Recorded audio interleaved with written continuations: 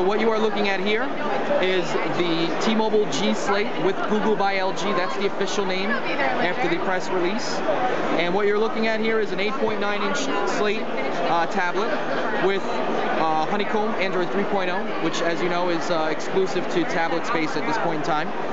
And you can see very smooth transitions between the different multiple screens that you would have. We don't have a whole lot of preloaded stuff on here because these haven't been released yet, so expect to be able to put a lot more stuff here on these screens. You can hit your main menu key here, going into apps, and here's what apps we have stored in here right now. Other than that, we haven't really downloaded anything to this, but we do have a demo of Need for Speed Shift, which is really cool to show off. So you can hit this guy, and essentially, you gotta tilt it real quick. Get back on the road there. There we go. And you're gonna use the accelerometer to drive.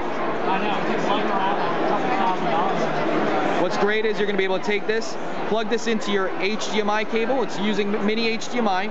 So mini HDMI male to HDMI male right into your TV, and voila, you're playing your game right on your big screen TV. But that's not all this thing is capable of doing. So besides having a really cool operating system, really cool game on here to show you, it has 32 gigs of built-in memory for your storage of multimedia, your apps and things like that. You have a dual-core NVIDIA Tegra 2 processor, which helps run everything so smooth. Each core is clocked in at 1 GHz. But what also makes this tablet extremely unique versus the competition that's out there is that we have two 5-megapixel cameras on the back of this device. And what are those used for, you're probably wondering?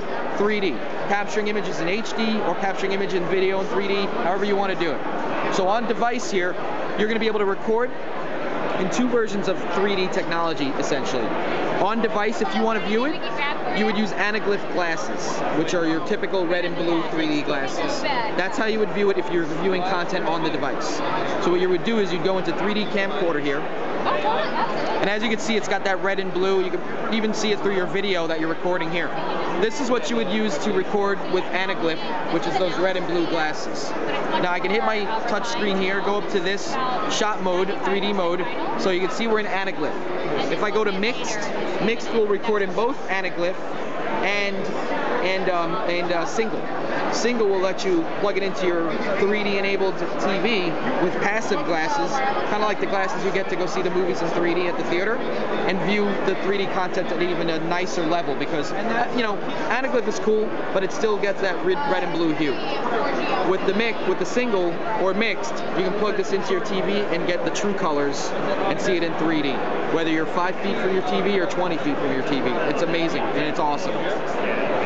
So that's what you got there as far as the 3D capabilities. You could even download a movie like Avatar to this, which is in 3D, and view it and have it converted into anaglyph and watch it with the red and blue glasses. That's if the user wanted to do that, you have that capability.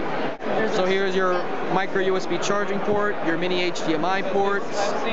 On the top here, you have your charging station as well, speaker, power and lock key to shut the display off and on, and then volume control is right here, as well as your dual 5-megapixel cameras, and I believe that would be your microphone.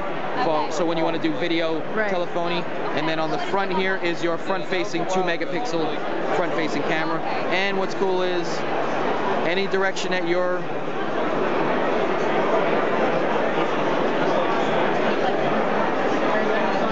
it'll reorientate each way. Again, that is the T-Mobile G-Slate with Google by LG.